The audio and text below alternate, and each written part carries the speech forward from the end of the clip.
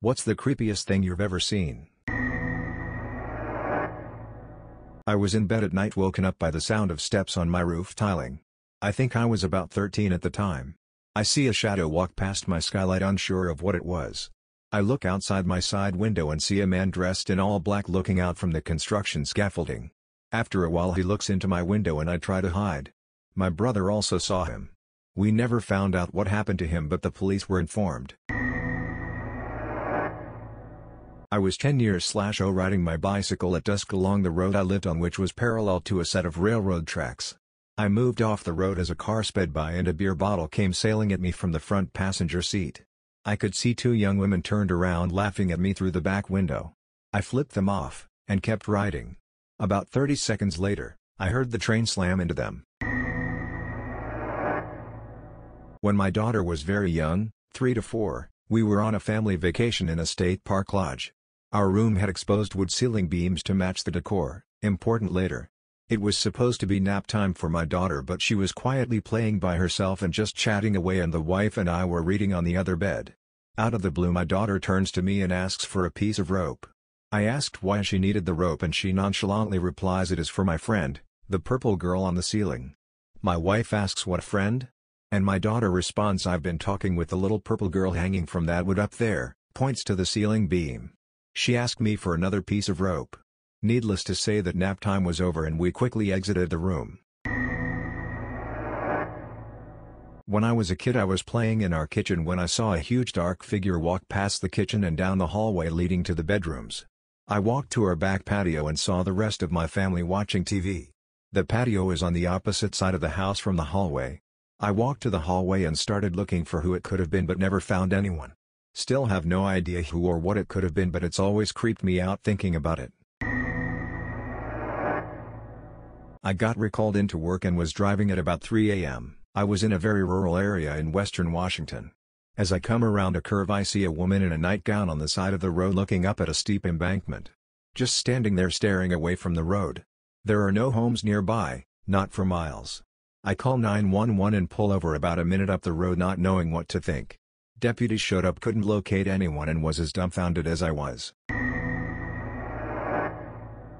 My dorm hall had some weird shit happen, but one of the weirdest was that I went to the bathroom to wash my face and brush my teeth. The sink was right next to the entrance, and as I washed my face, I saw and heard the door open and noticed a figure move to the end of the stalls. I figured a girl had just come in to use the bathroom. I dry off my face and begin brushing my teeth, but realized I didn't hear anyone else. I checked each stall and no one was in there. I quickly grabbed my stuff and noped out. I laid down to sleep one night. It always took me forever to fall asleep, as I'd have to breathe deeply for an hour to relax enough to drop off. A few minutes after I got into bed, the door to my room flew open with a bang. I heard something quite large and noisy stomp around the open area of my room, even felt a breeze that ruffled my hair, and then my door slammed shut and all was quiet. I was paralyzed with fear for a long time. Never got up to investigate due to sheer terror. No one else was home. I've had 3 miscarriages. I knew I was going to miscarry before it happened. Each time I saw my baby as a young kid waving at me like a goodbye. My third I lost in the bathroom the next day. With my daughter I knew it would be okay because I had no dream of her saying goodbye like my previous babies. When I was about 16 my friend stayed the night at my house. At the time I was really into the paranormal and had just learned about EVP, electronic voice phenomenon. That night we had watched Mothman Prophecies before going to sleep. I remember it was storming outside and there was thunder and lightning. Important later.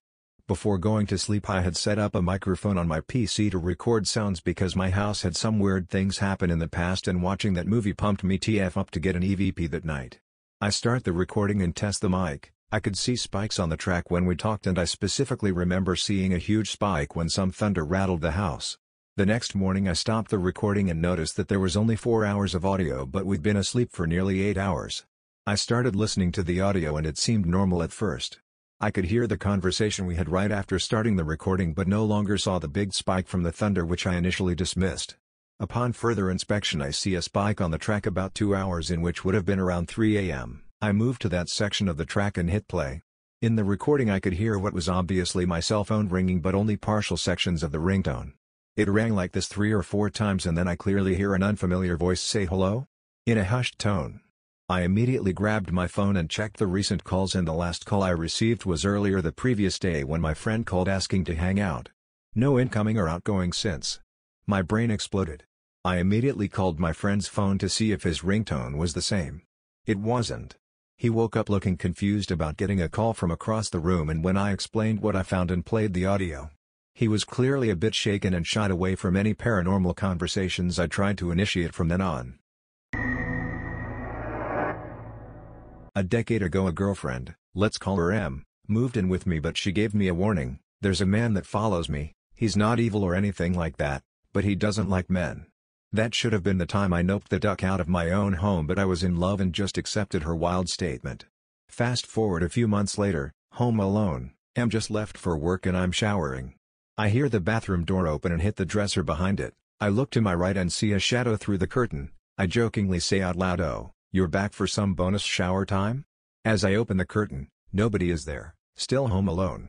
A few days later I come home from work and hang my keys on the hook like I always do and walk away. An hour goes by when I notice my keys, rocking back and forth on the hook. Minutes turn into hours as my keys keep rocking. Finally M comes home and looks at me, looks at the keys and asks how long? I just stared at her as she stops the keys as if it was as common as op not delivering on a locked safe. The two worst ones happen close together. Again I'm in the bathroom, on my knees as I scrub the tub. I feel as though someone is next to me, breathing on me. As I jerk away, a hand grabs my leg and yanks me towards the bathroom door, and then nothing. That night I'm out with a group of friends. I'm telling them these same stories, and at the end the light above us flickers and shuts off. As we all look up to the light, my chair gets picked up and thrown into the table.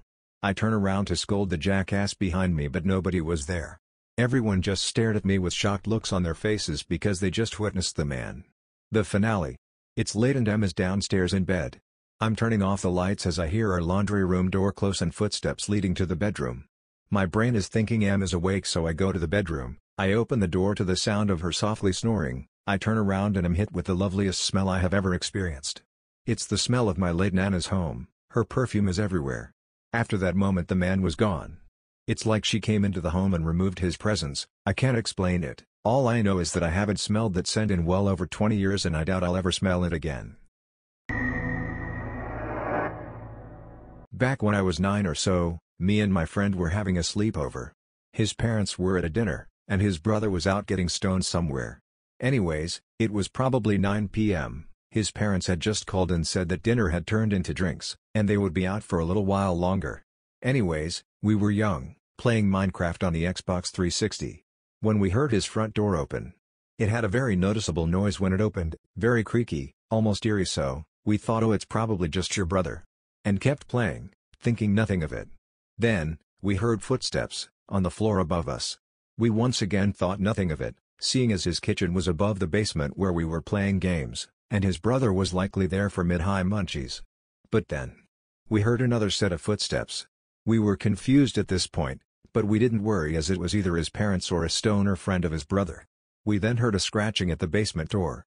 We both looked at each other like, is that just me or is there a scratching? He didn't have any pets, so, me being the oldest by 2 months, went to go check.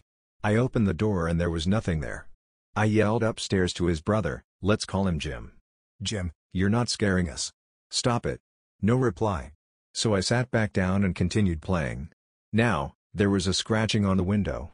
We were honestly terrified, and we stayed seated, one of us looking at the door, the other looking at the window. Then, again, scratching at the door. I opened it with a baseball bat in hand, and nothing. We barricaded the door, and put things in front of the window. We didn't hear anything for the next half an hour, and eventually fell asleep.